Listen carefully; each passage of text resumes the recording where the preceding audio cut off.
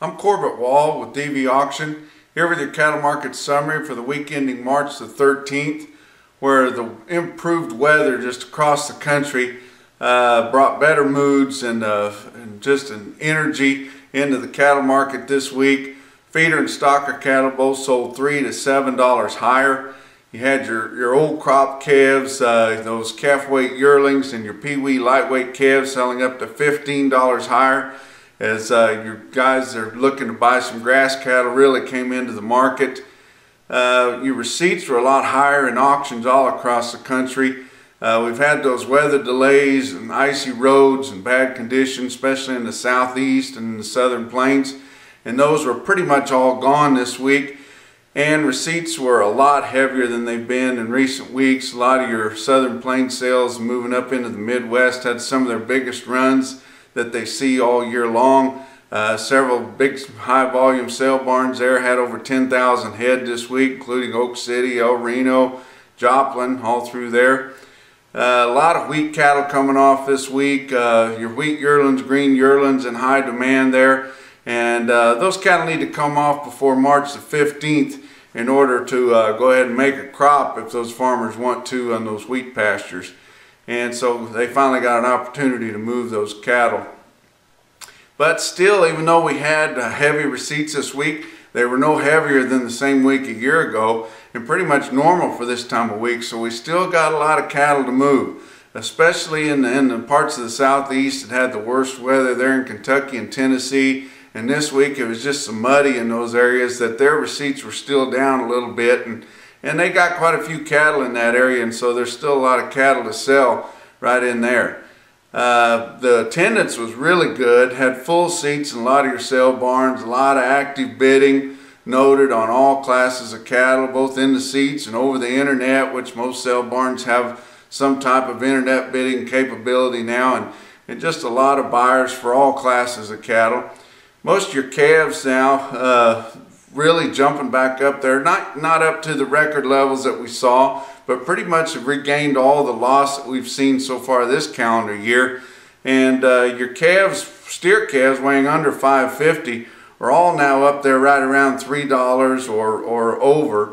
So we've gotten back up to that benchmark on your lightweight steer calves. Problem on these lightweight cattle and bigger cattle too is that your heifer discount is just so large.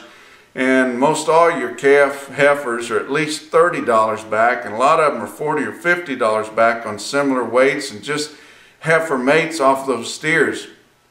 And it might be an opportunity for some of these guys that are wanting to buy, you know, some stocker cattle, but don't have enough money to really stock their pastures, or they're really price conscious of that, to go ahead and go into the heifer. Sure, everybody always wants steers. It's a little better to estimate what they're going to bring when you get ready to sell them. They're a little easier to sell, but you know, there's nothing wrong with heifers. You're not going to have as dramatic a weight gain naturally because they're heifers, but one thing people forget about heifers is the closer they get to the knife, the heavier they get, the more narrow that discount is, until you finally get up until those things are market ready and ready for slaughter, and they bring exactly the same price. So it doesn't make a lot of difference to have such a huge discount on your heifers off of those steers, and really there's an opportunity there to buy into that heifer market, because it's just so much cheaper than what the steers are right now. But on your big feeder cattle, they did get some support from the CME board this week, and we saw the same increase on your big heavy feeders coming in. And a lot of these feedlots and farmer feeders, they're wanting to go ahead and get these cattle bought up and get their pens full before we get into planting season and all the changes that could bring. And also your big feedlots, especially in the southern plains, they're pushing on these green yearlings coming off wheat, and they want to get those cattle bought, because once we get through these wheat cattle, there's just not going to be a whole lot of big feeders to buy other than what come out of a growing yard. And those are just less desirable because they've already been on a full ration. They're pretty fleshy, and they're not going to take to that feed going into the feedlot like some green cattle would. But the next big push after we get through with these We will have a few graze out cattle coming here in a couple months. You know, they'll go ahead and graze that wheat all the way out until it gets too tough to graze. It starts bearding out, and then those cattle can have trouble eating it and get lump jaws and what have you and things like that. But the next big push after we get through what green wheat cattle we have left is going to be your contracting of your summer yearlings coming off grass, and especially those double stock pastures and the Osage and the Flint Hills that your feedlots are really wanting to go to.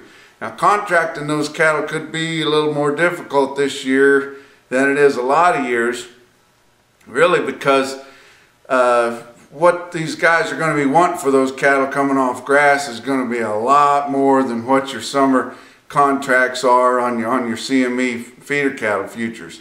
So they want to go ahead and try to get those cattle, but it's going to be hard to come to a price on those cattle. Already this spring we're seeing cattle come to the sale barn that normally sell in the country, and it's just the last several rounds those guys that sold early, especially in the summertime, they left a lot of money on the table.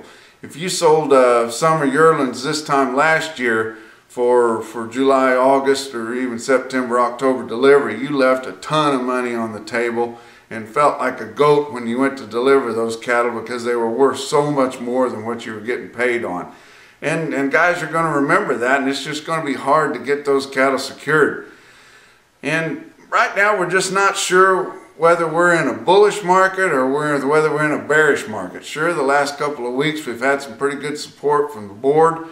Nobody really thinks we can depend on that.